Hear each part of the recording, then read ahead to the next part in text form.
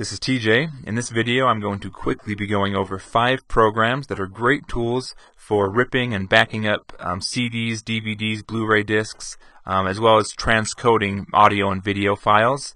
These programs are Handbrake, VLC Media Player, Media Coder, Infra Recorder, and WinCDemu emulator. All of these programs are completely free to download and use for both personal and commercial use. And they're all open source software except for Media Coder, which is a freeware software.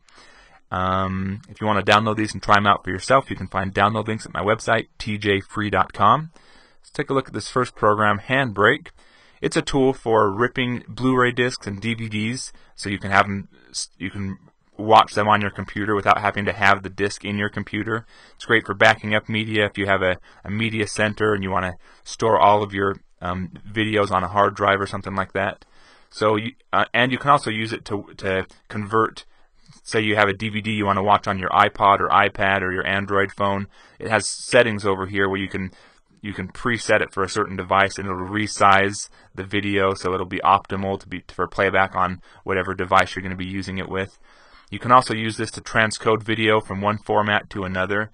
You can change the video container and the audio and video formats. So it gives you a lot of control over video, and it specifically comes in handy for ripping video from optical discs.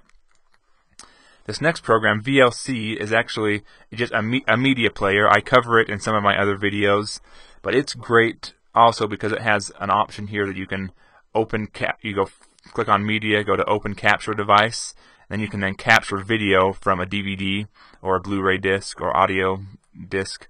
You can capture that, you can tell it which chapters to get, and which audio tracks and subtitles to get, things like that. And then it will capture that, save it to your hard drive, again, similar to what Handbrake does, just another option. A lot of people don't know about this feature that VLC Media Player has. And you can also capture network streams, you can capture videos from files, you can capture like webcams, capture video from your webcam on your computer. So it's a cool program for capturing video as well. Media Coder, this is a program. It's kind of like a Swiss Army knife of transcoding. You can change audio and video files from one format to another. You can use it to reduce the video size. Like, for example, I've got a video here that is it's 18.2 megabytes. If I drag and drop it into Media Coder here, we can change it from an AVI file to an MP4. I'll click Start. It'll run that down here, and when it's done, it should be significantly smaller, so I can upload it to YouTube or send it in an email attachment to someone. It's just a short video. It's maybe a 30-second video clip. Here we go. It says this has been transcoded from 18 megabytes down to 2.5 megabytes. Okay, so good program for that. I could also have changed the video and audio formats, container type. So good transcoding tool. This next one, Infra Recorder, is a DVD and an optical disc burning tool.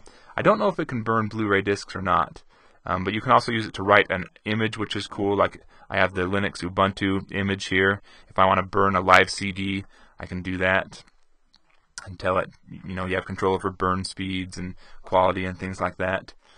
You can also use it to rip ISO images. So if you have a computer game you like to play, but for example, like I have an Ultrabook that doesn't have a CD drive in it, a DV drive in it, so I could rip one of my games, and with this next program I'll show you how to do that. And so this is a burning and ripping program for data CDs. You can also burn video discs and audio CDs with it as well. Okay, WinCDemu emulator is kind of where I was getting at with that other one. If I've got a game here, I can mount. Oh, this all went crazy on me. So, the Age of Empires, Age of Kings version. Oh, come on, I'm going crazy here. All right, so I can mount this Age of Kings, and then it comes up and says, well, a virtual CD's just been put into your computer, and drive E. I can go and look, and sure enough, I've got this game in the computer if I want to run it, and I could install it and play it. Also, you can mount multiple at once. If I want to go back and mount that Linux Ubuntu CD, now it's mounted on here too. I can browse through the files and Sure enough, it says it's mounted in virtual drive F on my computer, which I don't, like I said, I don't have any CD drives, but now it's showing I have 2 virtual CD drives, so I can use them that way. So hopefully that made sense, what that program does. Yeah, these are the programs I wanted to show you. Great tools for working with optical discs on your computer. Go ahead and watch my other videos and rate and comment this video and get involved in the YouTube community. And appreciate your time. Have a wonderful day.